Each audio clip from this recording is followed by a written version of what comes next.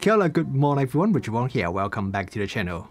Today we are looking at a very special lens from Viltrox. It's the Viltrox AF 75mm f1.2 Pro.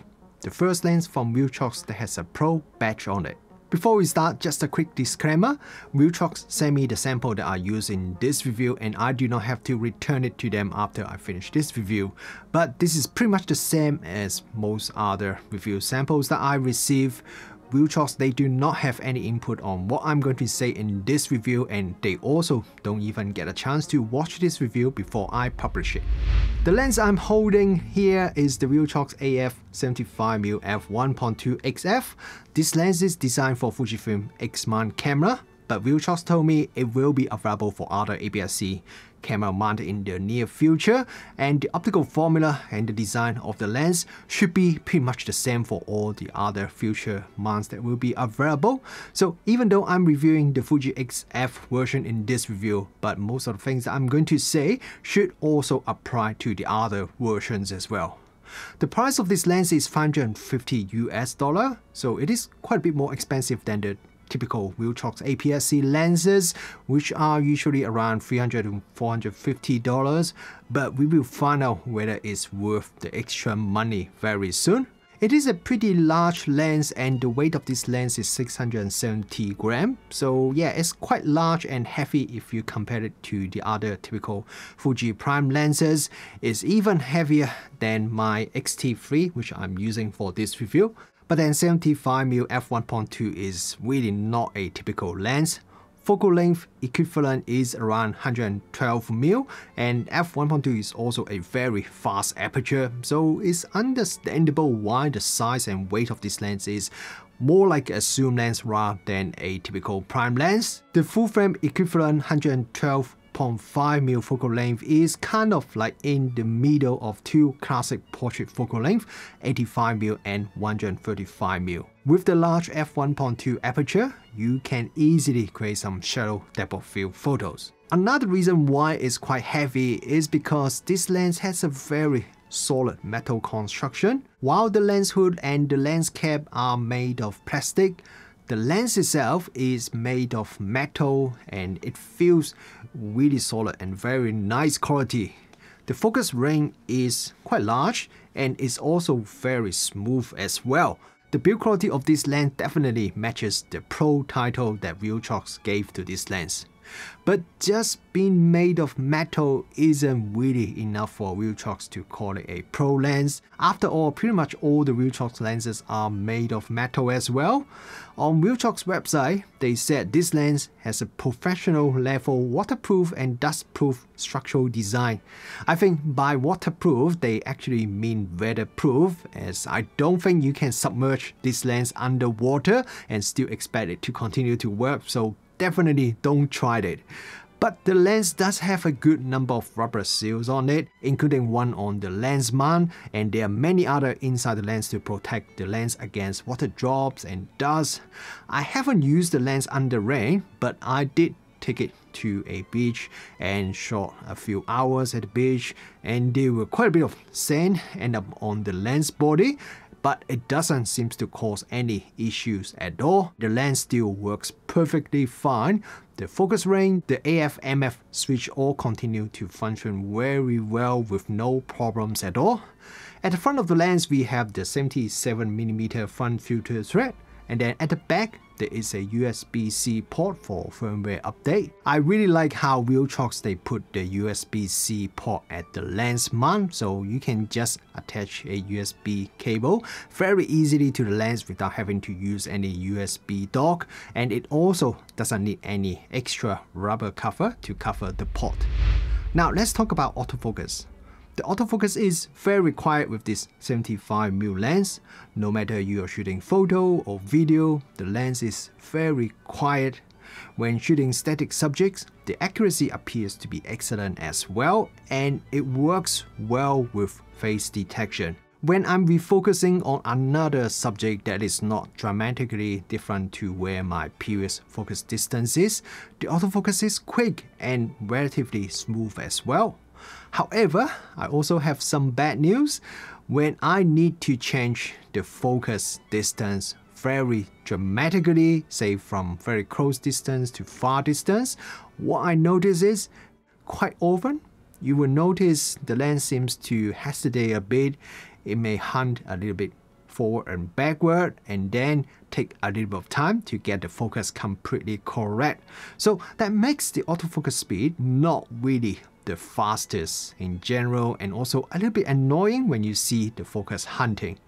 Now, I was wondering if it's because my camera, which is the X-T3 running the latest firmware, maybe because it's not the latest camera, but it seems other reviewers or users that has the latest Fuji camera like the X-H2S or X-T5, they also have similar problem, so I think it's not because of my camera.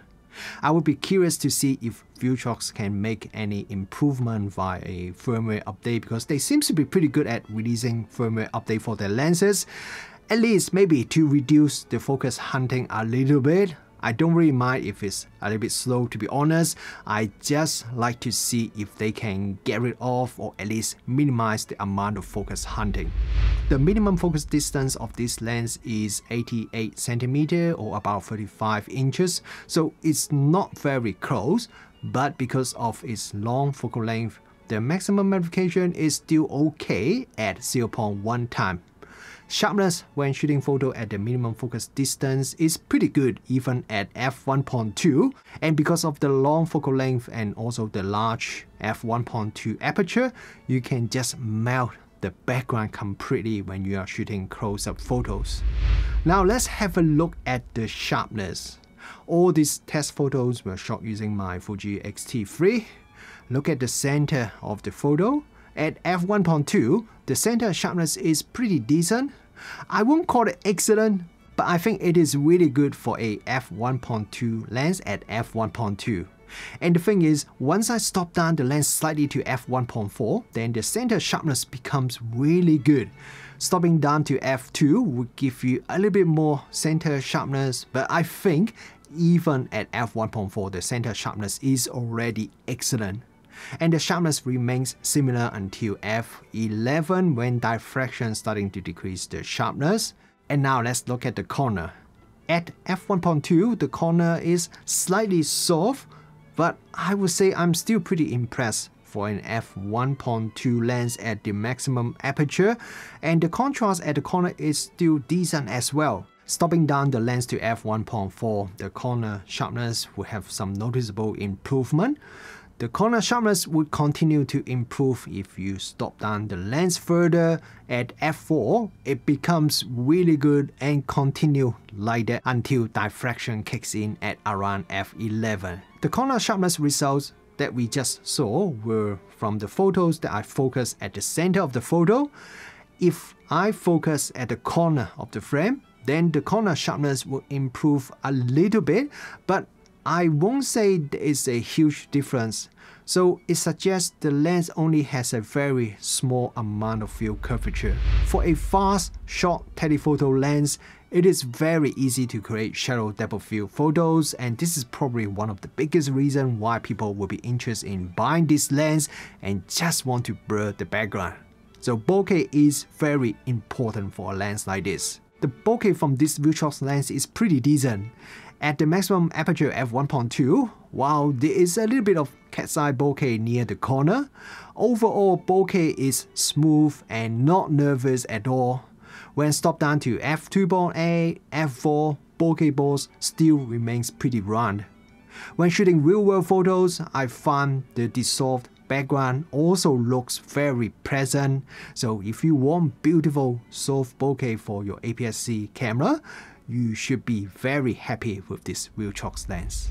For a f1.2 lens, I was really expecting to see a lot of vignetting when shooting at the maximum aperture. But if you look at my test photo, you can see vignetting, but the amount is much better than I thought it would be at f1.2. Stopping down the lens would gradually minimize the amount of vignetting. By f4, there is virtually no vignetting at all. But to be honest, even at f2, there is only very minimal amount of vignetting that is visible even in this plain wall test photo. When I was checking my image sharpness test photos, one thing I notice is I don't really see any noticeable chromatic aberration. Even though my test chart photos, they are pretty high contrast and they were strong, harsh sunlight that is shining onto those test charts, there's no nasty color fringing at all. And then I look at my other test photos and some other real-world photos, I also don't see much chromatic aberration at all. Definitely very impressed by that, especially this is a really fast f1.2 lens, and usually fast lens would give us quite a bit of chromatic aberration, but this doesn't happen with this Viltrox lens. Short telephoto prime lens usually don't have too much distortion, and with this Viltrox 75mm f1.2 lens, I see really minimal amount of distortion. Even if we look at this brick wall test photo, if you look at the top edge of the photo, there is virtually no distortion at all. So this is very nice. All the recent Viltrox lenses that I've tested has really good lens flare performance. Among all the newer third-party lens manufacturers, I feel Viltrox lens flare performance is definitely one of the best.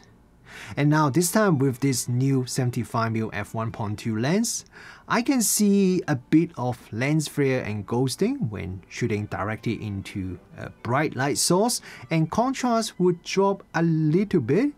It's not terrible, it's far from it. It's better than most lenses from most other Chinese optics companies, but at the same time it's also not Viltrox best, as some Viltrox lenses have better lens flare performance than this lens. I'm guessing the reason is that this lens has a pretty complex 16 element design, so it probably has a little bit of negative impact on the lens flare performance. So overall, I think the lens flare performance of this lens is good, but not perfect. Okay, now let's have a look at the Sunstars from this Viltrox lens. You need to stop down the lens to around f8 to see Sunstars in the photos. Stop down to f11, the Sunstars becomes sharper, and when you shoot at the minimum aperture f16, the Sunstars looks okay to me. I said okay because, well, it's reasonably sharp, but the length of the Sunstar tails are not very even, so I think some people may be very happy with it, but for myself, I would like the Sunstars to be a little bit sharper. And now we'll have a look at this lens Coma performance.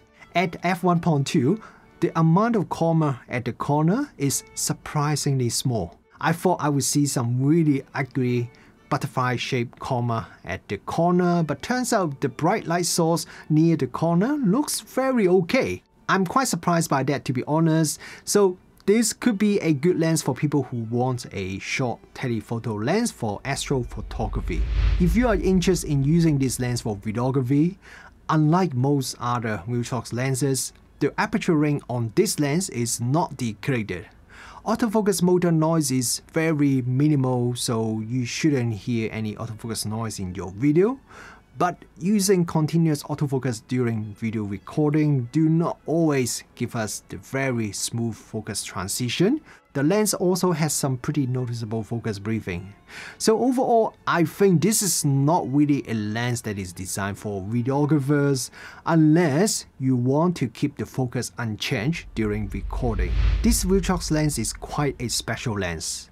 This is the first lens the company put a Pro badge on it, which means this lens is not really targeting the average consumer users. It's targeting the more demanding Pro users, and because of that, there will be higher expectations for this lens. And I think Viltrox has mostly delivered that to us. Image quality is excellent even at the maximum aperture f1.2, which is not the easiest thing to do, but somehow Viltrox managed to do that. Build quality is also excellent, very solid metal construction, and it does feel very nice when I hold it and shoot photos with it. Weather sealing is also a must for pro users, and Viltrox didn't forget about it. My only main complaint about this lens would be its autofocus performance. Well, it works and it's quiet, but the amount of focus hunting I see is a bit distracting, and it does also slow down the autofocus speed a bit. Seeing the focus hunting does make me wonder if the lens managed to nail the focus or not, even though the result is usually very good. If you are a portrait photographer, I don't think you will have any real issue with this lens, but if you shoot events or any kind of photos that your subject will be moving quite a bit constantly, then at least right now with the initial firmware, I don't have full confidence. I really hope Viltrox can improve the autofocus performance in the future while firmware update. And if Viltrox do release a new firmware that address the autofocus issue, I would definitely test it again. I will drop a comment below and let you guys know if it makes any difference. So depends on what kind of photographer you are. If you don't need to shoot fast moving subjects, then this Viltrox 75mm f1.2 lens is an excellent lens overall with a very attractive price tag. If you need to shoot fast moving subjects, I may wait a bit and see if Viltrox can improve the autofocus performance while firmware update later. If they manage to do that, then this 75 f1.2 lens is a pretty much perfect lens for APS-C shooters. By the way, you should also check out my review of the Viltrox AF 30mm f1.4 lens, which is an excellent fast wide angle lens from Viltrox.